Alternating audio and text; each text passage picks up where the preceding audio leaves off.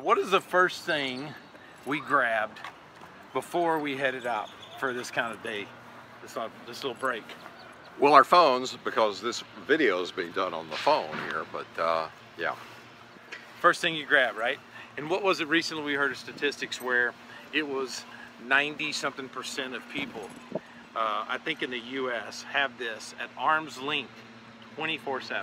It's your alarm clock, it's your communication tool, it's your gaming feature, it's everything and anything in your life is in this thing now, right in the palm of your hand.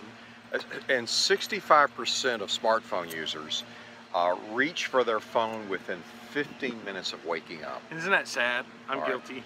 So, with a connection like that, don't you think a business ought to tap into it? Yeah, I think it brings into question, are you tapping into, or are you thinking about, if you're a business owner, how much of your business is searched for or looked at on a phone?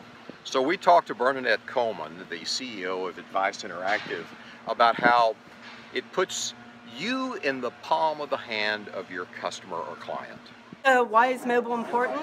Because it's the closest you can get to a consumer 24 hours a day. And if you want to reach that person, you want to reach them through mobile. It's important to note that most people, when they're doing searches now, are searching on mobile devices, not on PCs. And more importantly than that, 50% of those people that do a mobile search act upon that search within 24 hours. That's why it's important. So one of the things that Bernadette talked about is that when people are searching for you, they're doing it usually on their mobile phone, and you need to be there, and you need to be there with information about your business services. Yeah, I mean, one of the things that we think about is, when you think about an attorney or a lawyer or something, we spoke to one of the largest firms in Dallas, and their head CEO, head attorney basically said, my folks aren't searching on their phone. And yet doctors and attorneys are two of the most highest categories of professionals searched on Google on the phone. So here's what Bernadette has to say about that. People searching for legal advice is many times done on a cell phone, because it happens when they're out talking to friends or neighbors about a problem they may have, and they may refer an attorney to them, and they'll pick up their cell phone because that's usually what's sitting right next to them, or an iPad, and they'll do a search from there. As a matter of fact, over 40% of searches are done for legal, and 60% of medical searches are done on a mobile app and not a PC. Okay, now that we're back, we want to show you the Clairiti mascots here.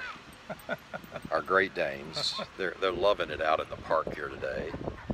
What are you doing? Yeah, you want to talk about mobile? Oh, mobile. Okay, yeah. All right, so one of the key things is that you have to have a true mobile responsive website, and you've got to put in the kind of content that people are looking for. Right, and so when we say mobile responsive, we need to be sure we clarify that, because we still run into people with a mobile site. It's not a mobile site. It's one site that's mobile responsive. It's not two separate entities going on. And when you guys think about, put some common sense back into this. If you're a business owner or you're thinking about this stuff, put some common sense in. What is it that you search for the most? Hours, when you open, because I might need to run over there and get whatever it is you have. And then how do I get there? Directions. So it's all simple stuff that you have to put some common sense back into your thinking when your online marketing plan. So on average, according to Google, we do about at least 150 sessions on our cell phones every day. And Google calls this micro moments. And we're going to let Bernadette close out this week's Clairiti Clip talking about, well, what are the two big things, if you're a business, what do people want to know when they're on their mobile phone? Have a good one, folks.